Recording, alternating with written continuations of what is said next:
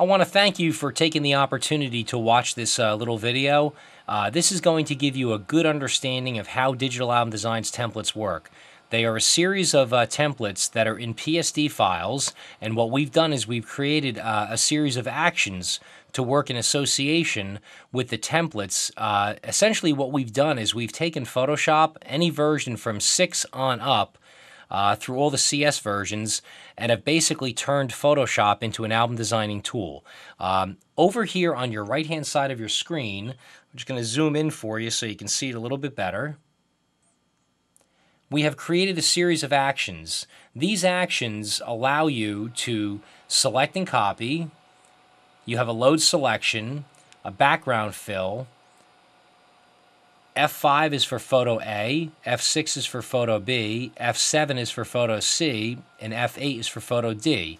Anything above D, you would use the load selection. And then basically, these are actions inside of your Photoshop program. You're going to get them on the DVD when you order this. And what you do is you load these actions, and it'll allow you to take your actions palette. You can switch it like we've done over to button mode, where you can see everything and you can use your mouse in order to trigger the action. Or if you prefer, you can use the F keys on your keyboard. You'll see here you got F8, 7, 6, 5, 4, 3, and 2. That allow you to just use your keyboard if you so choose to.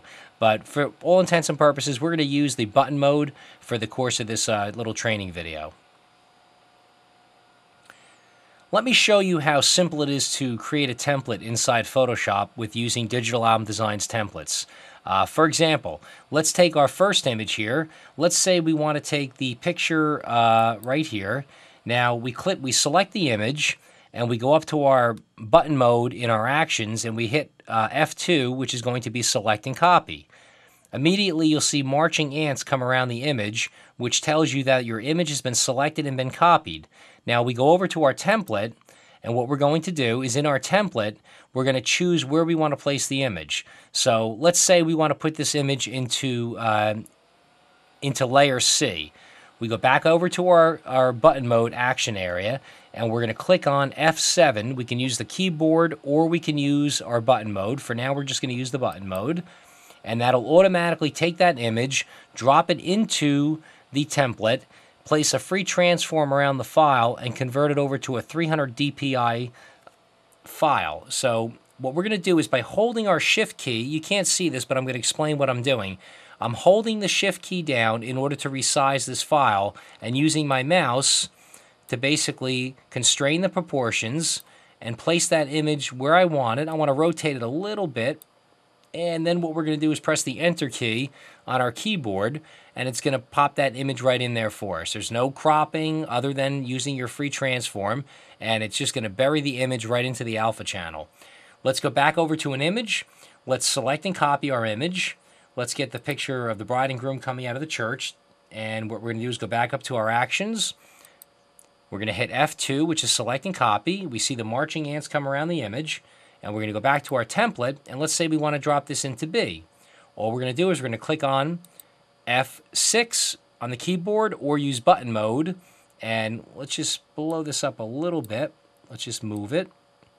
Now keep in mind, we can also nudge this with our little arrow keys. If we want to just go left or right, we can go up and we can go down. And let's just hit enter. And let's lock that image in there. Now, let's say we want to drop an image at the bottom here, and we want to put this in A of the bride and groom kissing with the church in the background. So we go back up till we hit select and copy. We go back over to our template. We want to drop this into A. We hit F5 in button mode. It's going to drop the image in there, place the free transform around the file, and we're going to open it up a little bit, and we're going to rotate this image. And you can kind of see how this is all coming together. We're going to push it a little to the right, and then we're going to hit enter. Now, that's how easy it is to use Digital Album Designs. And we're doing this all in Photoshop. Now, let's say, for example, we wanted to desaturate a picture. We could do all that. Every tool that we have available to us in Photoshop is available to use inside the templates because these are PSD files. Now, let's say we're not happy with the way this template is and we want to change it up and we want to create a new look. So all we're going to do is over on our layers window, we can just turn layers off. Let's say we want to drop out, we want to remove the two top layers. We just shut the eyeballs off and we take them out. And we want to drop an image in the background. So we select our background image. You want to click the mouse directly on your background image, and let's say we want to drop this image in. So we hit select and copy, F2 again, and we want to place this in our background. We go over to our template. As long as we've selected our background layer, all we have to do is use our keyboard, and we want to hit Control V, which is going to drop the image in our background, and then we press Control T. This is on PC, just in case you're wondering. For Mac users, you're going to basically do the same thing with your keystrokes, because this is also universal. It can be used for Mac or PC. So let's say we want to drop our image in there. We're going to make this a little smaller so we can open up this image. And what we're going to do is we're going to drop this image in, but let's nudge it up a little bit.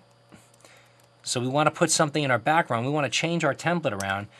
Now, it looks nice the way it's going to come up, but the problem is we want to bring more presence to the foreground in the image in the lower portion of the screen. So what I want to do is I want to take the opacity and drop it down on my background image. So what we're going to use is we're going to use our keyboard. On your keyboard below your F keys, you have 1 through 0, which is 1, 2, 3, 4, 5, 6, 7, 8, 9, and then 0. Let's say we want to hit the number 6, and that'll drop our opacity down to 60%. Let me blow this up for you so you can see it a little bit better. And you see how we completely changed our template around? And let's say we're not real happy with the way this image is on the bottom here. We want to make it a little bit smaller.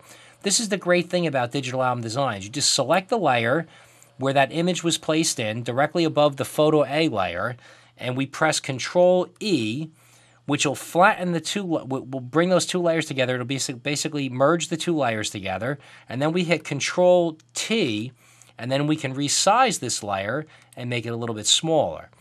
So if we want to bring that layer down a little bit, we just move it right over to the center, and we just drop it down a little bit, and now we have a completely new looking template. To kind of give you a good understanding of how this works, Digital Album Designs is a series of templates, but it's only limited to your imagination. You can make millions of different templates within the templates that we've created for you, and you're basically, the only thing holding you back is your creativity.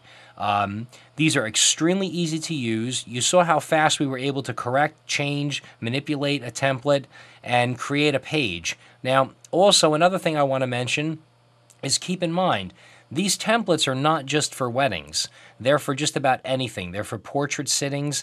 You can create a family montage of a portrait sitting. You can do just about anything with these templates.